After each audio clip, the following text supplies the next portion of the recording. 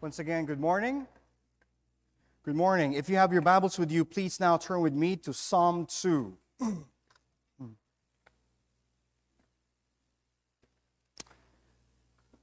please stand as we read God's Word together. Psalm chapter 2. The Word of the Lord. Why do the nations rage and the peoples plot in vain?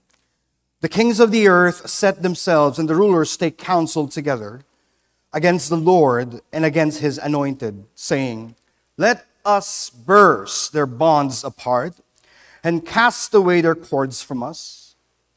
He who sits in the heavens laughs. The Lord holds them in derision. Then he will speak to them in his wrath and terrify them in his fury, saying, As for me, I have set my king on Zion, my holy hill. I will tell of the decree. The Lord said to me, You are my son. Today I have begotten you. As of me, and I will make the nations your heritage, and the ends of the earth your possession. You shall break them with a rod of iron, and dash them in pieces like a potter's vessel. Now therefore, O kings, be wise, be warned, O rulers of the earth. Serve the Lord with fear, and rejoice with trembling. Kiss the Son, lest he be angry and you perish in the way, for his wrath is quickly kindled. Blessed are all who take refuge in him. Father, you are our King. We ask that you'll speak to us today. Allow us to behold the glory of your Son, Jesus Christ, so that our lives will be transformed forever. In Christ we pray. Amen. You may now take your seats.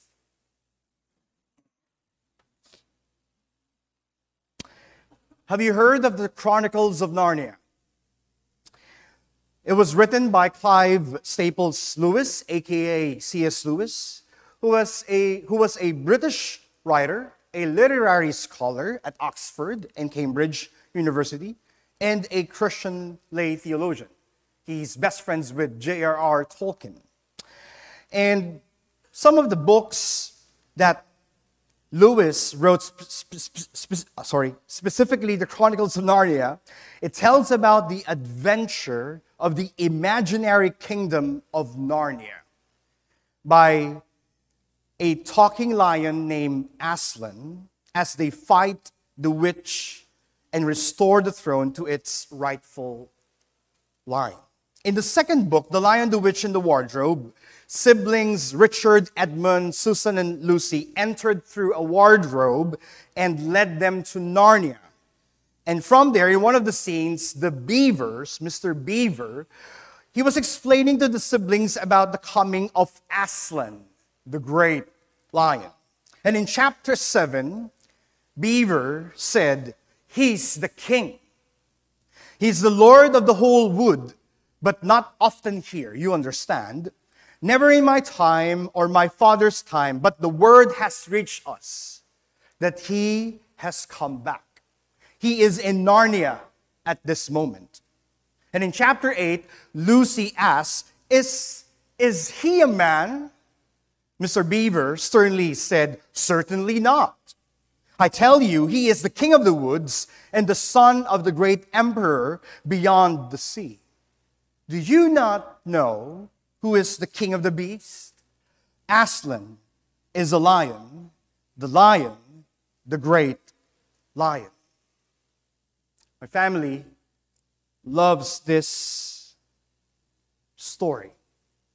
It's a clear depiction of what our heart truly longs for. A king.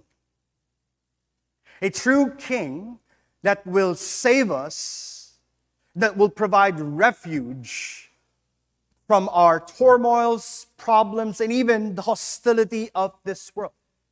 All of us in this room, we have this memory trace for a king. We long for a king. You and I are made for a true king.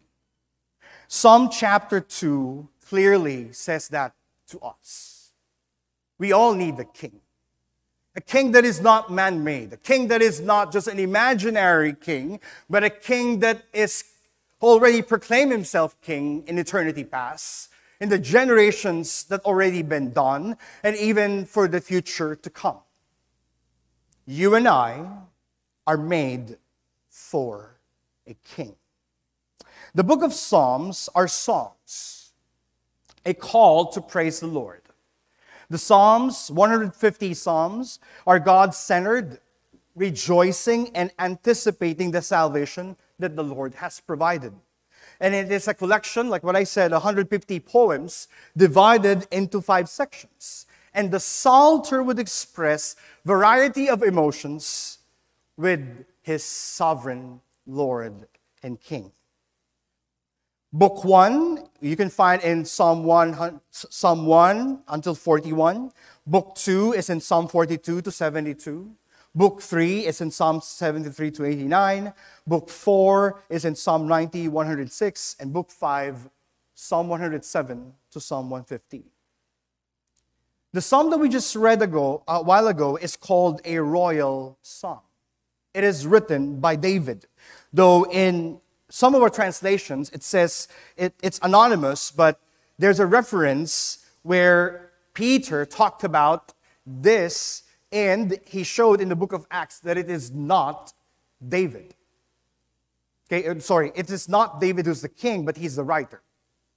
Psalm 2 historically is about the people of God, that they would remind themselves of the King David and the descendants after him.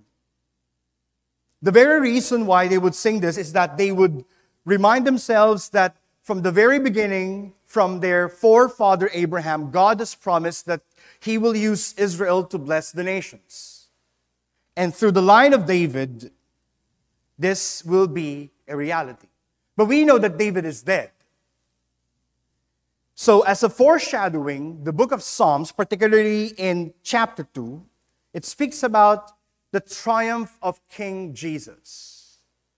From eternity past, from generations past, until he comes. Friends, you are made for a king. And deep inside, in our hearts, you long for a true king. And the main idea I'd like to advance in our time together is simply this. Our true king reigns.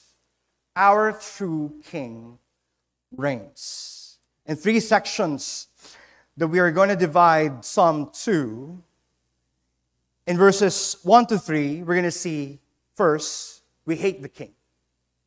In verses 4 to 9, we have a true king. And in verses 10 to 12, we need the king. So, let's dive together. Look at verse 1. David starts with a staggering question. Why do the nations rage and the peoples plot in vain? Staggering because the earth is the Lord's, and the fullness thereof, the world and those who dwell therein.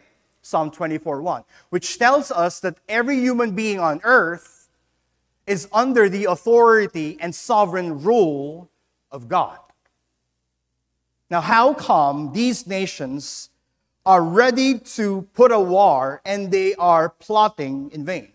Because this is the time where David is going to be coronated as the king. And the other nations are now starting to be terrified because this King David declares that he was anointed by God through Samuel. A one God that declares that he is the rule of all nations. And we see that David sees that they are not at ease. Why do the nations rage and the peoples plot in vain? It only reveals that mankind, because of sin, do not want authority. Amen? Yeah.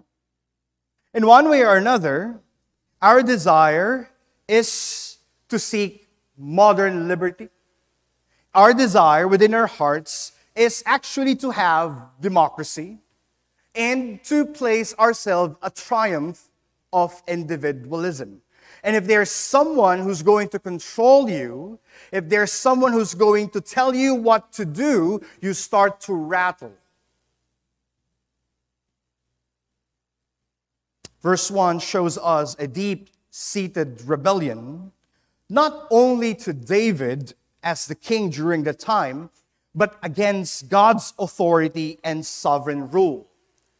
And David's question in verse 1 is a clear representation of what global rebellion looks like.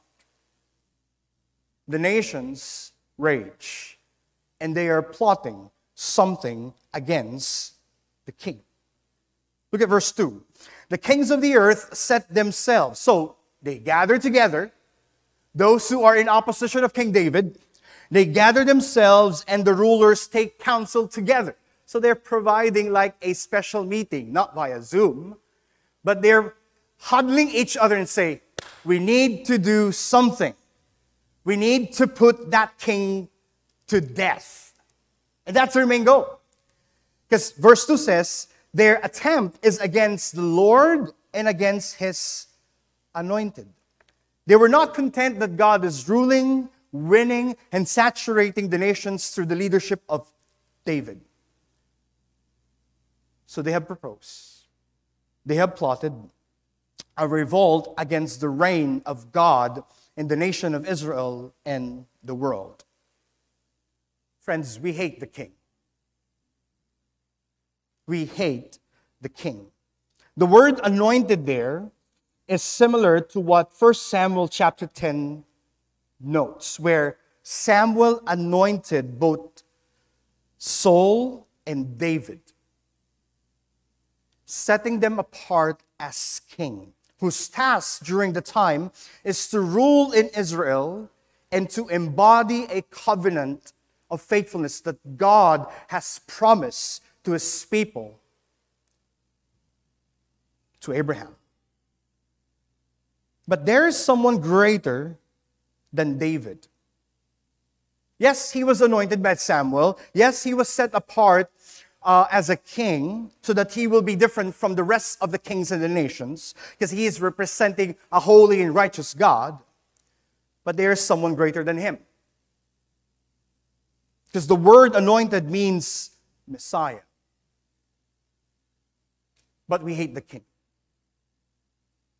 Any kind of rule that is placed on our lives, we retaliate. You want to get some proof? Look at verse 3. And here's the plan of the kings and the rulers. Let us burst their bonds apart and cast away their cords from us. A wonderful imagery because David is using like if you're under someone's authority, there's a yoke placed on you. Which means that if you are under someone's yoke, you are then obliged to submit and to follow. And what the kings are doing, let us burst their bonds. We don't want to do anything about this kind of yoke. Let's cast away their cords. The kings and the rulers are saying, I want freedom. And friends, that's what we also say when we hate the king, isn't it? I want freedom. I don't want any kind of authority placed on me. I don't want to be under a yoke where I need to follow what the king says. It's actually a shame to be under someone's yoke. They wanted democracy, but they didn't know how to lead their own lives. We hate the king.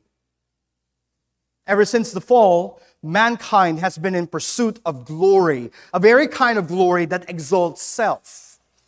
And the heart's desire is to be dominant and be preeminent in a cycle that you will always what? Win. We hate the king. In one way or another, all of us in this room hate any kind of authority that calls you to follow. You want an up-close treatment on this? I have a suggestion. Raise a toddler. Raise a toddler. Okay? Parents in this room, you've seen how your kids growing up defy authority. Yes? Are they all good? Are they all saints? Right? Okay? Even my son, others would say, oh, he's a very behaved kid. Oh, he's behaved, but wait, I'll invite you to come to our place and you'll see how rascal my son could be. Raise a toddler if you're not convinced that mankind hates authority. And friends, the motivation of the Gentile kings is the same as to how the world revolted in the first coming of Jesus Christ, who is our Messiah. Take a look at Matthew chapter 1, verse 13. And the angel of the Lord appeared to Joseph in a dream and said, rise and take the child and his mother and flee to Egypt and remain there until I tell you. For Herod is about to search for the child to destroy him. Matthew chapter 1, verse 16. Then Herod became furious, and he sent and killed all the male children in Bethlehem and all in that region who were 2 years old or under. And consider also the arrest of Jesus, the trials, the condemnation in the very hands of Annas, Caiaphas, Pilate, and Herod. And this is a continuing scene for mankind. Isn't it that in John chapter 1, turn your Bibles there, John chapter 1, John gives us a wonderful picture of how we hate the king. He actually uses the word light here, but see how we respond to the coming of the Son. John chapter 1, verse 9, the true light, which gives light to everyone, was coming into the world. And look at verse 10. He was in the world, and the world was made through him, yet the world did not know him. He came to his own, and his own people did not receive him. You and I hate the king. You and I hate the king. It is our deep-seated rebellion and disobedience to choose ourselves and not God. And if we hate the king, it only means that you are an enemy of the king. You are not part of God's kingdom.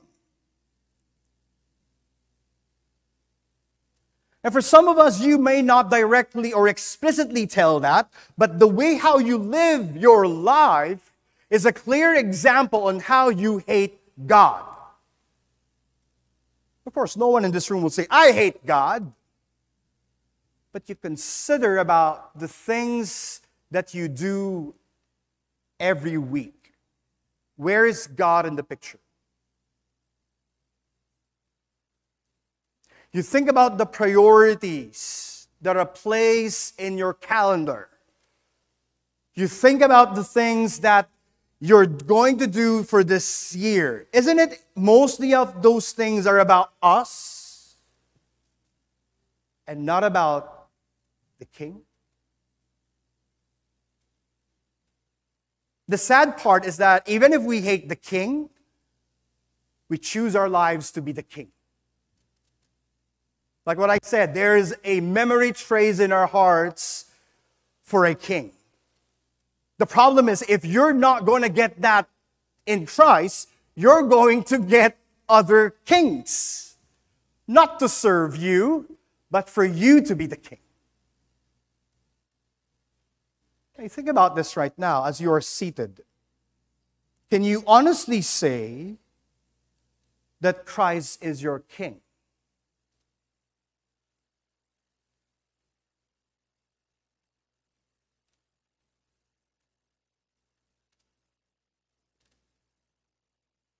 Friends, we hate king. And we are enemies of God. Before our conversion, before we met Christ, our minds are hostile before God. Ephesians chapter 2, verses 1 to 3 tells you that clearly. That we are dead in our transgressions and sins, and we are what? Sons of disobedience. Romans chapter 8, verse 7, for the mind that is set on the flesh is hostile to God, for it does not submit to God's law. Indeed, it cannot.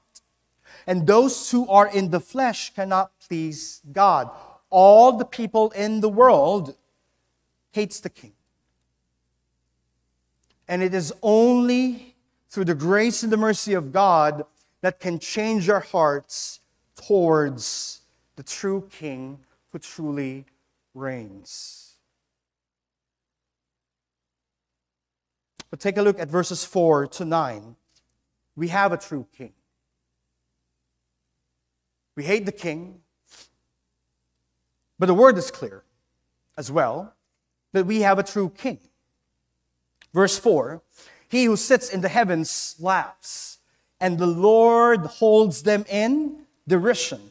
The psalmist then now mocks the plan of the earthly kings. David is saying, our true king sits in his throne.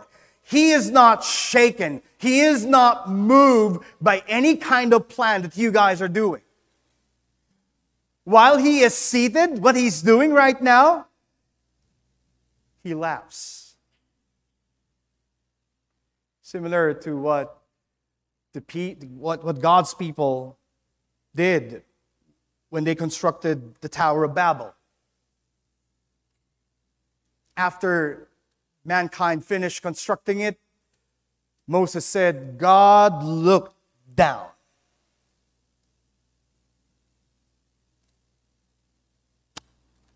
One pastor theologian says, God's laughter on his enemies teaches us that he does not stand in need of great armies to restrain the rebellion of the wicked men.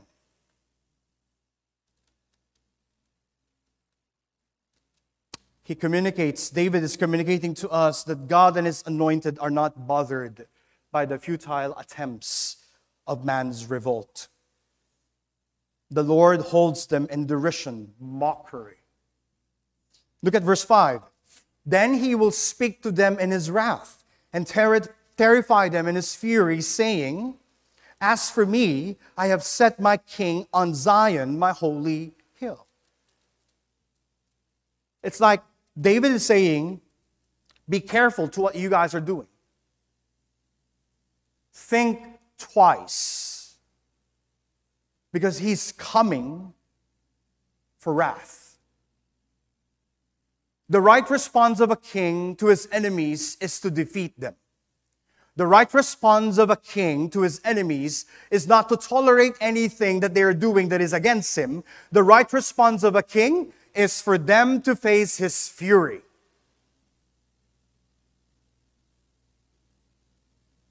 That our God is able to provide true judgment and pure justice to those who deserve it. Behold the divine laugh and the divine wrath of God. We have a king. We have a king. And God says, and David says in verse 6, as for me, I have set my king on Zion, my holy hill. Zion is one of the great places in Jerusalem, and that's the very place where the king, the anointed king, will come. And we see here that God has enthroned his chosen king, his own son, even before the foundation of the world. That God is fulfilling his promise to his people that this king's reign will never end.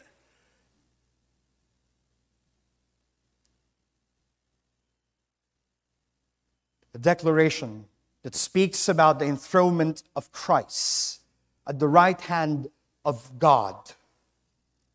In the New Testament, you see this also taking place in Matthew chapter 21, verse 5.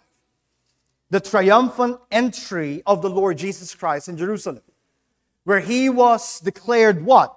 The Messiah. The very words of Matthew says, "Behold, your king is coming to you, humble and mounted on a donkey, on a colt, and foal of a beast of a burden." We have a king. Colossians chapter 1, verse 16 to 17. "For by him all things were created." It's Jesus, in heaven and on earth, visible, invisible, whether thrones or dominions or rulers or authorities, all things were created through him and for him. And he is before all things, and in him all things hold together. Then in verse 7, take a look.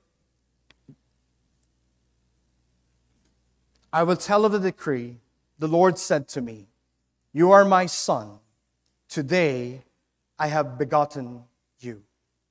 King David remembers what was uttered to him by prophet Nathan from the Lord during his coronation in 2 Samuel chapter 7, verse 16. "And your house and your kingdom shall be made sure forever before me, and your throne shall be established forever."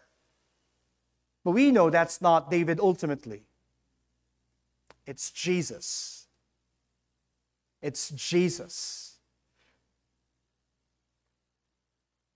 When David said, "I will tell of the decree," that is the very decree of our God Almighty, that He has planned and purposed in eternity, that His Son will come. That His Son will come. Focus your attention on the words, "You are my son, today I have begotten you." Sounds familiar, isn't it? In the New Testament, we see this as a future time in which the promised Messiah will come. It is the Lord Jesus Christ. We call this incarnation, the human fleshing of God. And we see in the following verses, Romans chapter 8, verse 32, "He who did not spare his own begotten Son, but gave him up for us all, how will he not also with him graciously give us all things?" And let's not forget John 3:16, isn't it? "For God so loved the world that He" what? "He sent His begotten Son." 2 Corinthians chapter 5, verse 21. "For our sake He made Him to be" what? "Sin, who knew no sin, so that in Him we might become the righteousness of God." Ephesians chapter 2, verses 4 to 7. "In Christ we have redemption through His blood, the forgiveness of our trespasses according to the riches of His grace, which He lavished upon us in all wisdom and insight, making known to us the mystery of His will according to His purpose, which God set forth in Christ as a plan for the fullness of time." We have a king. We have the king. And see in verse 8, the scope of the Son's rule and power. "As of me, and I will make the nations your heritage, and the ends of the earth your possession." Which tells us that the rule of Christ as our king is unmatchless, unrivaled, unending. Jesus Christ is king over all the earth and the nations. Church, we have a king. It's not David. It's the Lord Jesus Christ. And this is the king who will restore everything back to its original design. And this king continues to reconcile people back to him.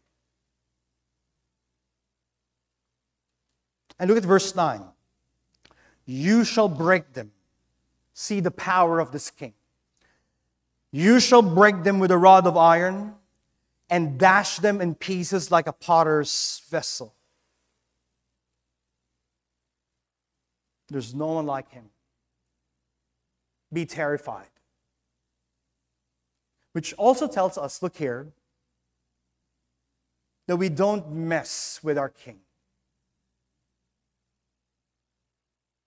He is serious in providing his fury and wrath to his enemies. And he is not going to back down. Yes, he is good, gentle, loving, and caring, but please keep in mind, similar to what Mr. Beaver in The Lion, the Witch, and the Wardrobe said to Lucy, he is not safe, but he is good. He's not safe.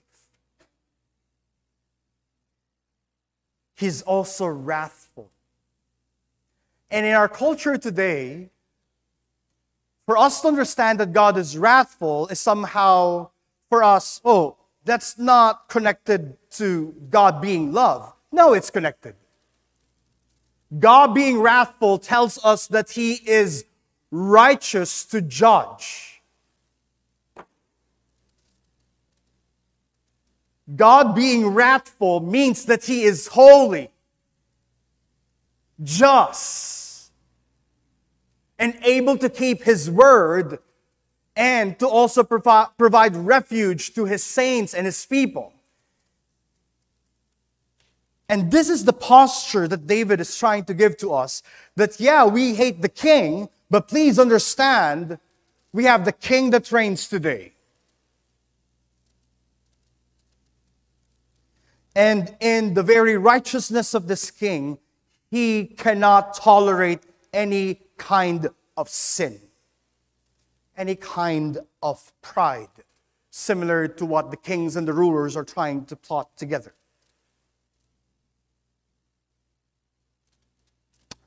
When we ask people to follow Jesus, it is also the same by means of submitting ourselves to His yoke and authority.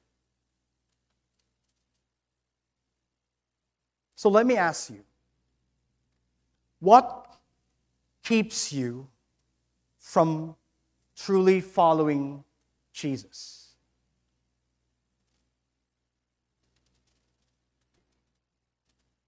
What hinders you to truly submit to the King? What stops you from surrendering to the authority of King Jesus? Is it a fear of man? The danger about fearing man is that God becomes small. If you fear man, that's actually a form of pride where you desire to exalt yourself and not really the God who has called you to submit. Is it the pleasures of this world? That the reason why you don't want to submit to the king is because this world offers you other things. There are other little kings that would try to give you temporary satisfaction, but in the end, it's going to fail you.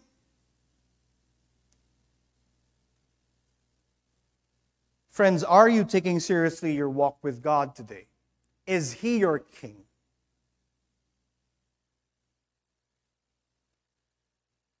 And let me just remind you, and even as David is reminding us in Psalm 2,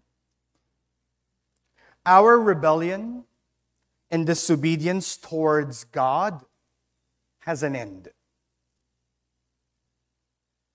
It has an end. It's either God is going to provide wrath on you, or it is God rescuing you today and you seeing yourself as an enemy of God. Which one will you choose? Because in verses 10 to 12, it tells us we need the king. We need the king. David says, now therefore, he's proclaiming this, O kings and rulers, be wise. He's giving a sober warning to the Gentile kings and rulers. Be wise, David says, know who you are against with. Be warned, you still have time to back out. You still have time to raise a white flag and say, I am an enemy of God, and I want to be part of God's kingdom. I want to be part of the king's kingdom. Now, therefore, O kings, be wise and be warned, O rulers of the earth. He's persuading. He's calling them out. Put down your armors. Surrender now. There's no one other like Him.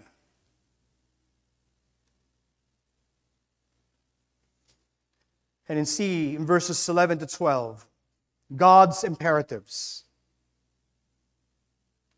So, if David is calling the Gentile kings, this is also God's summons to us today. He's calling us, if we hate the king today, He's calling us to submit our lives to the king. Why? Because we need Him. That's what Psalm 2 says. These embedded memory of a king in our lives to rule, it's not you. It's not you and me. It's Christ. You cannot figure out how to rule your life. So quit. You can't.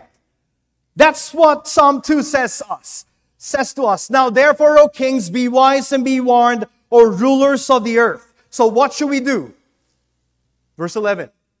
Serve the Lord with fear. Now, you might think in the first glance that means like doing things for the Lord. Keeping yourselves busy, being part of a ministry in the church. But that's not what it says. Serve the Lord with fear means that you are ready to place your complete allegiance and loyalty to the true King. This is what we call worship.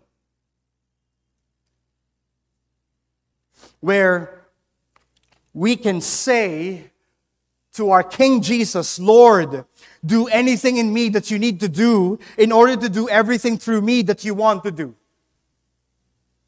That's what serving the Lord with fear means. It's not like you giving Him the terms. Lord, I'm going to follow you if you're going to bless my business. I'm going to follow you if you're going to bless me with a wife. I'm going to follow you if you're going to give me success. I'm going to follow you if you're going to make things right. That is not the right posture of someone who's in front of a great king. We serve the king with fear. Without terms. And there are some people in this room, you come here every Sunday because you have a term with God. Friends, can I be honest with you? You are not serving the Lord. That's idolatry. You're serving a little king in your heart.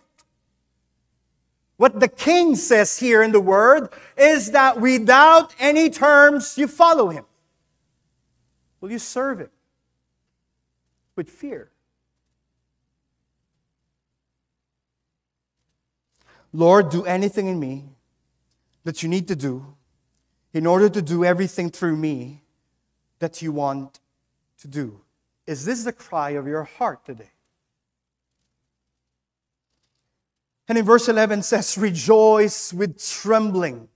Now, how can the word rejoicing be connected to the word trembling? Because when you behold the true King, when you worship the true King Jesus, your eyes are just fixed on Him. Then this is a kind of trembling that is not negative. This is a positive kind of trembling that allows your knees to kneel down and just look to Him. And it's a word of amazement that increases the joy in your heart to be what? I'm all yours. I'm all yours. This world has nothing to do with my heart. I am yours. Is that your heart today? Friends, we need the King. We need the King. Then in verse 12, another summon from the King. Kiss the Son. Kiss the Son. What does it mean to kiss the Son? The kiss in the ancient Near East means a sign of submission to an authority. But we are not simply submitting to a kind of authority that is similar to mankind today or the governments that we have today. This is a kind of authority that was never defeated, even by the enemy. And this is the very authority that we have today if you're in Christ. Kiss the Son means you admit, I'm an enemy of God. This is similar to 1 Timothy chapter 1, verse 15, where Paul says, the saying is trustworthy. The saying is trustworthy and deserving of full acceptance, that Christ Jesus came into the world to save sinners, of whom I am the foremost, of who I am the chief of all sinners. Kiss the Son. Are you ready to lay down your life to the sovereign King? Are you ready to take the yoke of the King? Matthew chapter 11 tells us that this is a kind of yoke that is easy to bear, different from what the Pharisees are talking about, different from religion. Because religion is just giving you things to do so that you can get to God. That's not the gospel. The gospel is simply God reaching down to us, giving to us the Lord Jesus Christ. So the things that we can't do, Christ did for us. Kiss the Son. And when we say we love you, Lord, it means we are willing to follow Him wherever He leads. And friends, this is the work of the Spirit in our hearts. And I pray that God will cause renewal in this room today. Kiss the Son. The remaining verses in verse 12. Lest He be angry, and you perish in the way, for His wrath is quickly kindled.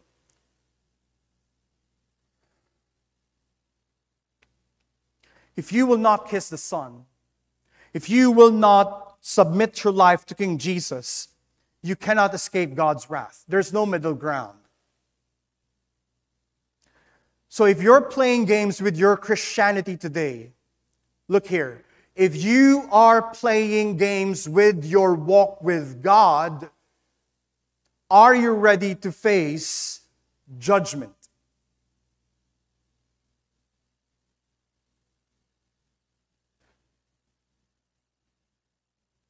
It's either you face this or you kiss the Son. I pray that this morning that God will just wreck the ego and pride in your heart that don't want to be submitted to Christ. And that's what God does in amazing ways. And the hope is this. When we kiss the Son, we experience life. When we kiss the Son, we are not anymore enemies of the King, but we are called servants. But not only servants, but heirs, sons, and daughters of the King Jesus. So, church, we need the King. As we end, as we apply what we just learned in chapter 2, Behold our King Jesus. Stop looking in other offers of this world. Look to Him. Behold Him. Young people in this room, do not waste your adolescence. You might even say, well, studies are my first priority. No, if you're a Christian student, God should be. If you're a business person in this room, who's your priority? Is it your business? If you're a Christian, then Christ should be the one ruling on how you do business. If you're a parent, you submit to the authority of Christ on how to lead your family, not the world says. If you're a single woman and man in this room, how you operate on your desires is not subjected to this world, but to the very authority that Christ has placed on you. And for all Christians in this room, we are under the loving lordship of our Lord Jesus Christ. So behold our King. Serve and delight in King Jesus. Submit and obey without the ifs. Lay down your terms. Follow the King. You cannot be the king. It will end badly for you. And the psalmist ends in verse 12. Blessed are all who take refuge in Him. Blessed are all who take refuge in Him. Admit that you're an enemy of the King. Kiss the Son. Serve Him. Rejoice in Him. Delight in Him. At the end of the book, The Lion, the Witch, and the Wardrobe, the siblings were coronated together with Aslan. And that's a wonderful picture. Next slide. A wonderful picture that when we surrender and kiss the Son, we reign with the Lord Jesus Christ. Take a look at 2 Timothy chapter 2, verses 11 to 12. Next slide, brother. And the saying is trustworthy. For if we have died with Him, we will also live with Him. If we endure, we will reign with Him. Yes, we hate the king, but we have the true king. And we need the king. And the way for us to experience what it means to reign with Jesus Christ is to submit to Him. Will you today? Father, we thank You for this morning. We thank You for Your word that calls us to enter the narrow gate that leads to life. Father, I pray that those who are here today, and even myself, will kiss the Son, will truly submit and worship You in reverence and fear, in rejoicing and trembling. Father, quicken our hearts to stop playing games with the King.